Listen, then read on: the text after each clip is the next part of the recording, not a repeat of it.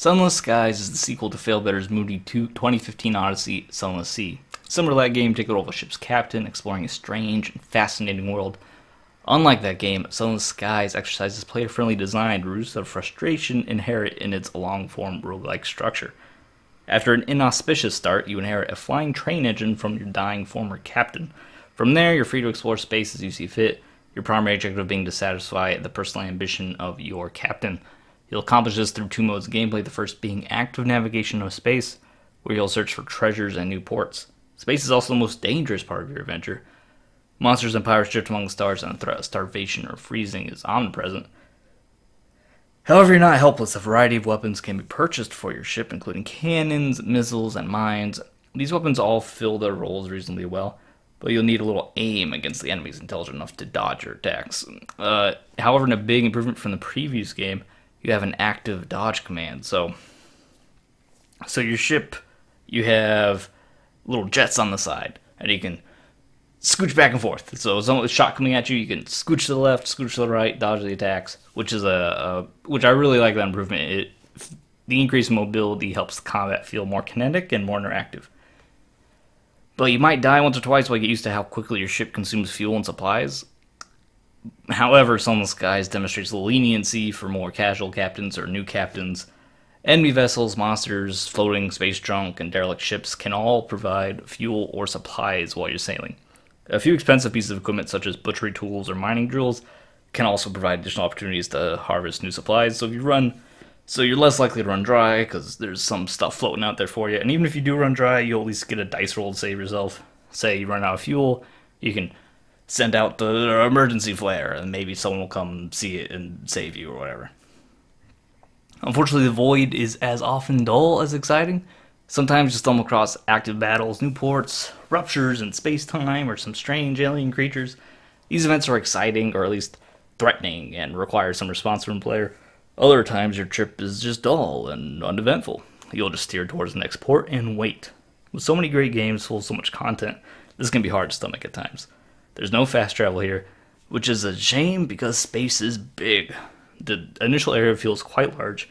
I didn't exactly do any scientific comparisons, but it feels smaller than the Sunless Sea original map, especially with the less dead space in between the areas of interest. But where you get a greater sense of scale is that there are 4 such areas. So you travel between these areas are all big, and they all have lots of ports and lots of stuff going on. So it's an intimidating amount of map to explore. If you like exploration, then there's tons of sailing around and exploring and tons of map to reveal. The second mode of gameplay occurs primarily while your ship is docked. Here the game turns into a text-based adventure that asks you to make a variety of decisions regarding exploration, dialogue, resource management, shopping, etc. As this is where the meat of the game truly lies. There's so much copy here. They're wildly imaginative and creative scenarios and characters. I do mean imaginative because there's things like tangible time, words that come to life, men live on stars, and dead walk among the living. So if you're not a fan of fiction, this game might not be for you. And even if you are a really avid reader, it can be a little overwhelming. The world Failbetter's creative is impressively creative but relentlessly imaginative. Almost every port presents you with something absurd. Tons of purple prose, lots of adjectives. You're parsing through these walls of fantastical text talking about these crazy things, which fits in with the world they created very well and all makes sense in their universe. But if it can be tiring because it asks a lot of your imagination, so you might end up tempted to simply click through these dialogue choices. Furthermore, Sunless Skies has a bit of an organizational problem. There's tons of quests and stories to play through, but they stack up quickly, and you don't have an easy way to reference them outside of your logbook.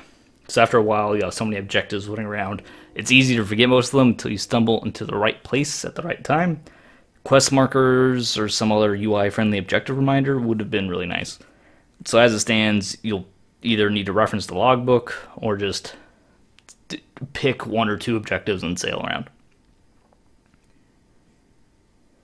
The biggest improvement of Sunless Skies over its predecessor is in progression.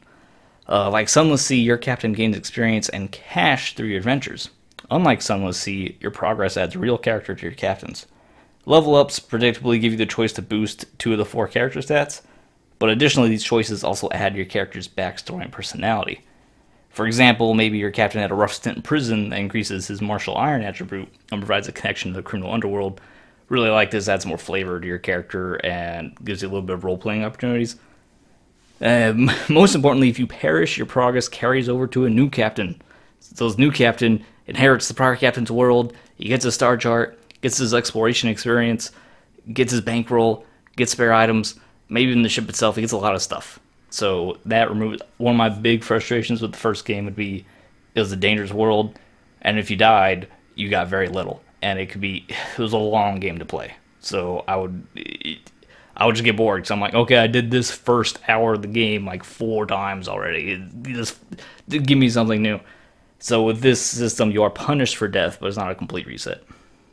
Sunless Skies is a worthy successor to the epic Sunless Sea, expanding and improving on the original in every way.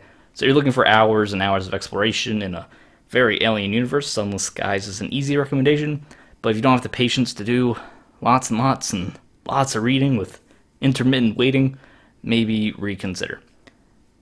Also, one final note, I would have had this review done like a month ago. The game came out, is now available on Steam. I think it's like $15. Let me just check here now that the review part is over proper.